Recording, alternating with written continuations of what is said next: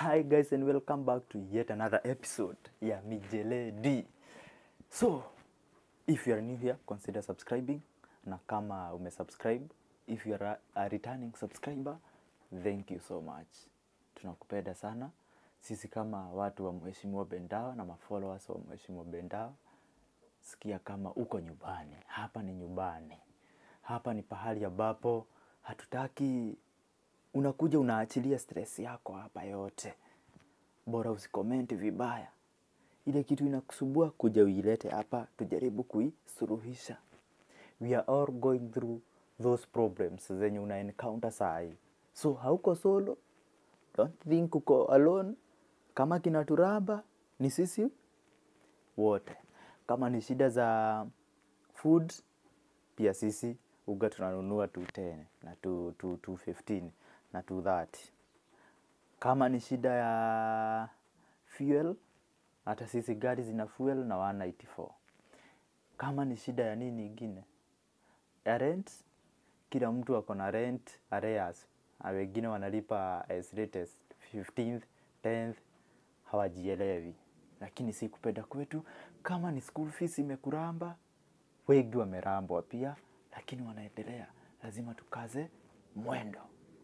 Whether we like it or not, lazima mwendo tukazane nayo. There is no giving up. Kuna kitu napenda kuambia vijana sana. Process. It takes time. Lazima give respect to time. Acha nikaribie ndio mnielewe. Lazima upe time process. Time ya process ikue. Huwezi tu amka one day na ujipate you are a millionaire. It's all about consistency. Whatever you like doing, do it every day, every time, without giving up, hoping that one day, one time, ipo siku, itajipa.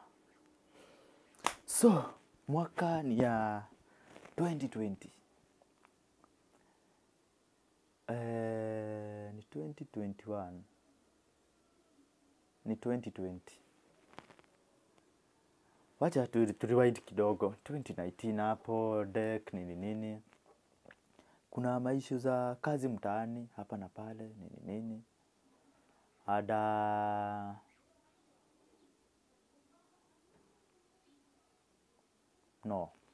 Naona ni 2021. Ni 2020. Kuna 2020 na 2021 na mpaka hizo miaka mbili zinanikakanya kidogo kwa sababu corona nayo ilitutandika. Nakumbuka it was hapo March, first case ikaripotiwa nini. Kikaanza kuturamba kama wananchi. Na barriers kukafugwa hapa na pale nini. So kulikuwa na kazi mtaani, vijana wanajaribu 1-2 haieleweki, haiendi through. Then aka job offer ikakuja. So wacha turudi hapo kwa kazi mtaani. Mimi ni mtu amezoea hizi mastaff za magava nini. So kazi ya gava ikiachiliwa mostly inakuwa randa. Nasikiza naelewa. So kazi mtaani imekuja. So watu wanatokea nini na mapaga na nini. Unfortunately sikupenya, sikuchukuliwa. But you know what? Nikasema tu ni sawa tu. Ni sawa tu. Sasa nita complain nini, tuko corona. Kuna pahali nilikuwa najishikilia hivi, then hiyo imeponyoka hiyo ya kazi mtaani. So one of my friend tukajaribu kumconnect na chief. Tukajaribu kumuongelelea pale. He's one of my closest friends. Anaitwa Gilbert. Na huwa na comment sana hapa. Anaweza kuja pia comment aseme kama nadanganya. Na pia nipe miaka vizuri hapo. Hiyo miaka inanichanganya kidogo. So actually ilikuwa hapo around July huko. Tumeshapata 2020 huko July. Yeah, because I remember very well nikiacha penye nilikuwa nafanya ka job. So kina Gilbert wamejaribu kuingia kazi mtaani hapa na pale, kimewaramba.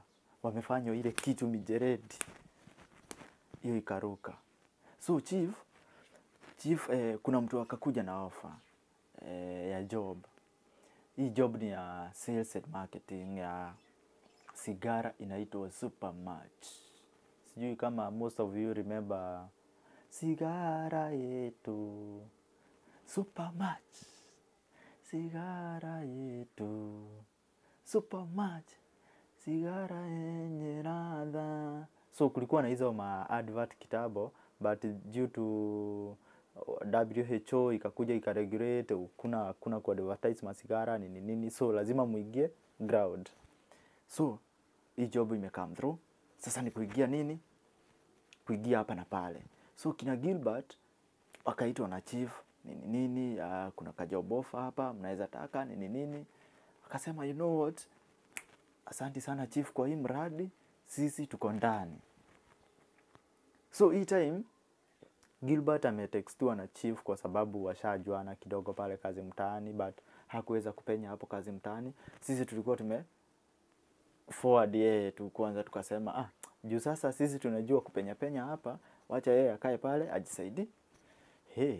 Sawa. So majamaa wakaanza kujituma pale nini. Miezi kadhaa bebe, kutoka kitu August, September, October, November kakazima. Ako kakazi kao kakazima juu kalikuwa like a contract. So deck waka-re-announce. Sasa hii ni kuajiriwa. Kujeni tupige round 2-3 hivi za marketing na sales. Ikiweza tuwaajiri sasa formally. Haya, tukaingia pale. Sasa hapo sasa ndio nilikujia sasa. Gilbert akaniambia ni aje, kuna form iko hapa. Last time haukuweza kupenya. Sijui kama this time unajisikia. Nikamwambia you know what, kimeniramba vibaya sana. Na kuja niko ndani ya mix. Si nikaingia ndani ya mix. Tuuze sigara pale. So tukaingia tukajuana na watu 2-3. So tunaenda pale depot Thika, unajegwa sigara yako safi, tunaziitaga buffer. Buffer ni hizo 12 pieces. Buffer ama hiyo dozen. Unawekewa dozen kama 5-6 hivi, unaambiwa adios mchache, weenda ukuja na pesa. Kazi ya sales mnaijua. Mnajua vile wewe inaraba mse. Kasola diko wako, kutembea unyo ndio hii, kuchoka ndio hii uchovu. After all, walilipa vizuri, walikuwa wanalipa vizuri. I guess 600.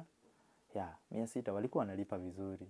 Considering wewe ni bachelor, hauna maneno mingi nini. So tukachapa hizo 2 weeks zikaisha.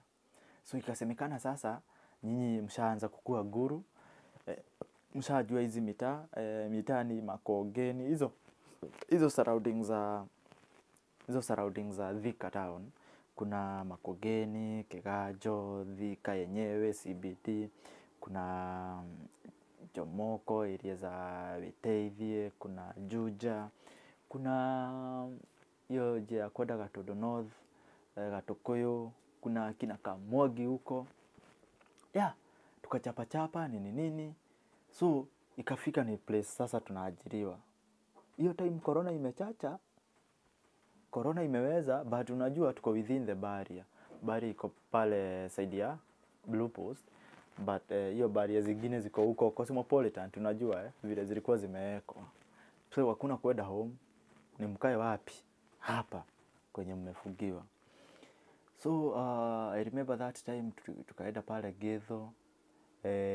Tukaanza sasa kupelekwa hiyo side ya Gedho, Roiro, bypass, Gatodo South yote pada nayo huko, Kigajo, kuna Kigajo ya Gatodo South, kuna Kiamwagi, kina Motomo, hizo maeria zote, huko area za Roiro, Ruisabu, Mirema, hiyo locality yote mnaielewa.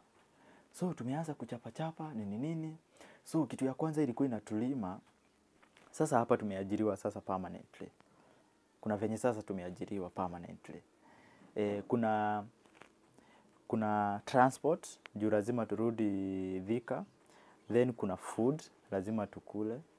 Na kuna nini ingine? Of course, tumaji nini hapa na pale. So juu tulienda tukakonektiwa na dealers huko. So tunaenda tunachukua nini? Tuna hizo sigara, tunajaribu kuzungusha hapa na pale. So tukafanya hivyo mwezi ya kwanza. Na mashida mingi sana na kung'ang'ana. Kujaribu kukopa fare hapa na pale, kusumbua watu, nitumie hadi kuna siku nakumbuka vizuri sana. Gilbert kuja ucomment hapa mazee, wakumbusha ile day tumeingia mat. Mbele nyuma tuko na choani. Na hiyo time gari zinalipisha so paka Thika. We. Na ile gari tumeingia ni ya nani? Wa Meru. Mnajua Meru wanakuaga na hii kitu. Paga. Mnajua hivyo? Makaga wote wa Meru wanakuwa na hii kitu. So tuko pale, tunajiuliza sasa rada itakuaje hapa, ama kadhe watatuacha mabypass, ama watuache Ruiru, ama watuache Keirudi, ama Kimbo, ama Juja, anywhere. Tukose kufika mtaa, na ni usiku almost saa 1. Fortunately, huyo makaga sijui, kuna wale makamagera wa kujaza gari, nini, then wanashuka. Uko katikati, sisi tukamjega ile sona, tukatulia. So, hakucommunicate na yule kadere, tunafaa tushukie wapi. Hivyo ndio tuliponea, juu kadere alikuwa ameghadhabika, nauliza aje, mko hapa aje. Tukamwambia sisi tulilipa 100 wewe, lazima pia hapa tuhurumie mazee. Conductor haikuwa kupenda kwetu, ilikuwa imeturamba. Tukamdanganya, ikabidi tumemwambia sisi mazee si kupenda. Okay, sisi tulilipa huu makanga au kamagera wako so kama amekutoka hiyo so hatujui story zako. Hatujui story zako mzae. But naye juu alikuwa na uncertainty, akatu drive mpaka tukafika maeneo zetu. So back to the story. Si tumeng'ang'ana, tumepabana, mwezi ya kwanza imeisha, sasa ndio tunataka tujaribu, sasa tujipage, ndio tuhame. Tukaribie Gedho, unaona, tukue either 44 ama 45. Tukiwa hapo, itakuwa rahisi kuna vigate, kukula, nini, itakuwa easy. Pesa inakuja, ukatupea, ukatulipa salary. Haya, pale kwa kitabu tulikuwa tumesign 20k. Tulikuwa 20 something hapo. Hiyo ndio tulikuwa tulipwe, though kuna some maybe commission hapa na pale. Sasa kikaturaba hapa, sasa tunashangaa sasa rada itakuaje. Tukahead up sasa, maneno ikakuwa gumu. Tunajaribu kuongea na authority kuambia hapana, hatuna hadi ya kucommute. Nao washa communicate na wale pale kwa mdosi, wanajua sisi ni wa hiyo locality, unaona. So hawana in mind ati tumetoka locality ingine. So kwa akili yao inawaambia kama tuko hapa kwa locality, sisi tunaweza goja pesa nini vitu kama hizo so hata tukifanyiwa kadili ka 5 days 10 days, pesa inaweza toka bado na itupa.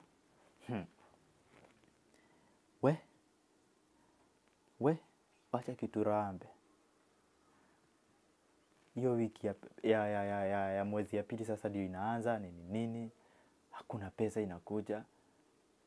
Fortunately or unfortunately, pesa ikaingia nusu. Sasa hii ni pesa nusu. Sijui tufanye aje nayo. Imekuja imelipa madeni kwanza. After imelipa madeni, sasa tudue aje. Hatuwezi hama na hii do, ni pesa less kidogo sana.